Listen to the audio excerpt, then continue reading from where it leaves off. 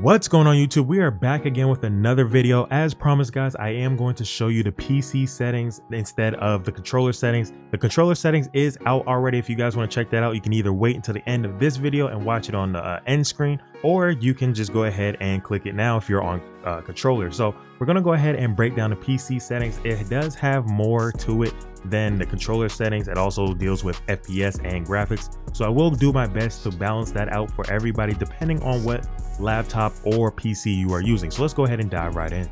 All right, so this time I'm going to make it short and sweet, but just like the controller settings video, I will put some gameplay so you guys can see the quality and performance on the bottom right of the screen as I break down the settings. So don't get too distracted with the gameplay, but try to focus on the settings because that's what this video is about. So I want to go ahead and break down the first part of the controls. We're going to go with action mode. Okay, if you guys want to know in particular the reason why we're going with certain things, leave it in the comments below and I will gladly answer it for you guys.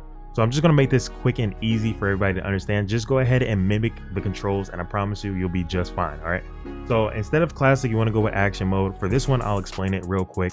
It's due to the fact that what classic mode is, when you click the cursor, you actually have to drag it left and right to look left and right. Instead, with action mode, you can just move your cursor left and right and it'll automatically move your direction of your character left and right. So for the move category, make sure you select auto move and prevent falling. Now, prevent falling, like I said before, it is up to you. Personally, I recommend doing prevent falling so you don't kill yourself, right? So that's just a precaution to make if you want to go ahead and do that. Now for the action, make sure you have selected Q skills and then auto move within range and also auto use non-targeted beneficial skills. Make sure that's checked. Okay, so we're gonna also toggle charge skills. Everything else, make sure that's unchecked. Display lock on controls, make sure that's checked as well. Okay, next up is the character. This is kind of one of the most important settings, so let's go ahead and break this down. So we got large scale, make sure that's on auto use. Make sure character name and astral vision is checked as well. Then we're going to make sure this says show all, so basically check all these. Okay, then after that we're going to go ahead and talk about the user settings for character name. Make sure this is on user settings. Okay, now relations, especially this has to be changed. This was default, I think it was relations, but relationships or something like that, but we want to go ahead and change that to guild mark. Okay, so make sure this is on, change this to guild mark and turn off names. We don't really care about that. But for the health bars, obviously you want to keep that on so you can see your enemy's health bar and also your health bar. So keep that on. All right. Friendly players, make sure that's on. Relationship mark is the one. This is basically default. Keep that as default. Then you can turn off name again, and then you can turn off health as well. We don't really care about that for your friends. I mean, if you're like in a party or whatever, they would just let you know like, hey, I'm about to die, but heal me, blah, blah, blah. All right. So then we got, unless you're a healer, then obviously you want to turn this on. But if you're not a healer, then keep that off. Miscellaneous characters, we don't care about them. Just turn that off. NPCs, we don't care about them. Just turn that off. When you talk to an NPC, you will still see the name of the NPC and you can still see what's going on. Too many health bars and too many distractions is a huge problem when it comes to mass clans and mass guild battles. There's just so much going on. You definitely don't want to ruin your FPS and your quality of your game. Okay, so then we're gonna go with show my info. Make sure show my nameplate is on, and also make sure show my detailed health and mana information is on as well.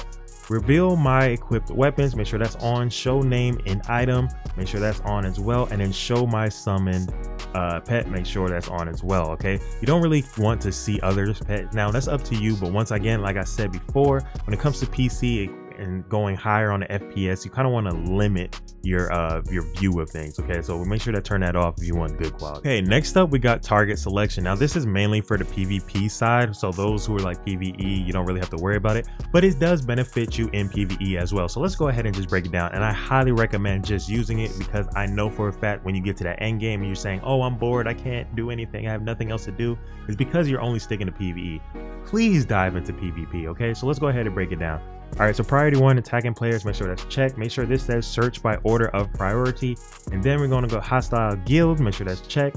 Feud players, make sure that's checked. Hostile players, make sure that's checked. Everything else, do not check. Okay, moving down, we're going to go with auto target nearest enemy, make sure that's checked. And then once again, we're going with search of order of priority as well. And then it's the same exact settings as before. Attacking players, make sure that's checked. Hostile guild, feud, and hostile players, make sure those are checked. And that is it for that section. Okay, next up on the list is the item. So this is auto acquisition. Make sure all is checked, and then basically it will check everything. So everything should be checked here. Then we're going with equipment auto dissolve. Make sure that's off. You don't want to even worry about that. So just make sure that's off. All right, so that's it for that. For the camera, we're gonna rotate the camera at 150. I'm gonna keep that the way it is.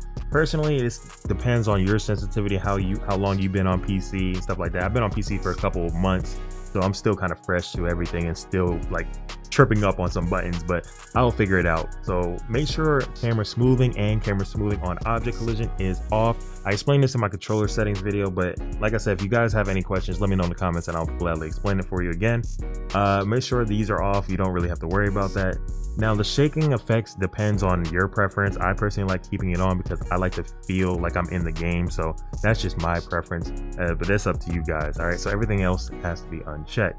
Now for content, I did not touch anything here. Everything should be default, but this also depends on what you want to do, but everything here is default, so I'm not going to break that down. Same thing with the chat as well. This just depends on how close you are to your monitor or whatever, or your blindness. So that's just all that depends on you. Okay. The UI, now this will be adjusted based off of your preference. Now if you're a PvP player, obviously you're going to have to change up your UI so you can see certain things like the way you want to. For PvE, it really doesn't matter, but mainly this is a section for PvP players, right? Now language and time, that doesn't matter because when you start the game up, you're going to end up deciding what language you want and subtitles and all that stuff. So this was a settings that was already done once you started the game. Now notifications, I put the sound 1, that's up to you. Notification interval 30 seconds, that's default. This is checked on as well, that's default. Rest is also default. Everything else here, inventory, community, content, is also default. Now here is the main thing that everybody wants to know about, especially when it comes to PC. Now I personally like to go with borderless. Full screen is also another option to people. I like to personally go with borderless because I use 2 monitors and I'm a content creator, so I gotta bounce back and forth between screens. Okay, it's just a lot easier for me to do that. Now I'm using a 1920 by 1080 monitor, so it's not 4K. So I'm basically sitting at 1080p, 60 FPS. So that's just my resolution, as you guys can see. I highly recommend for the frame rate limit to do no limit. This way it can bounce and fluctuate when it comes to certain content. You don't want to keep it stuck at 60 FPS or 120 FPS because if you end up going lower than that, then it's going to mess up your screen. So you want to give that fluctuation of FPS and frame rate. So you want to go ahead and do no limit. Now apply HDR depends on how strong your monitor or your PC is, or your laptop or PC is. So I highly recommend turning that off so you can avoid any problems. But if you have a really strong PC, then you can play with your HDR. Okay. Vertical sync, I keep that on. So I'm basically, for this one, I personally go with quality. Now it's up to you. You can go with quality or you can go with ultra performance if you really want like smooth and FPS and higher FPS, but I like to go with quality because obviously I'm a content creator, so I want to make sure my videos have decent quality. Okay, so since I use an NVIDIA RTX 3050 laptop, I personally want to stick with NVIDIA. So if you have an AMD card or like an Intel, if you're using Windows graphics card, then you can mess with these settings here. Okay. Quality, now the quality, I highly recommend going with auto settings. Click on auto settings first. Okay, you want to see what your PC can do with this game. Okay, so you don't want to change this up too much.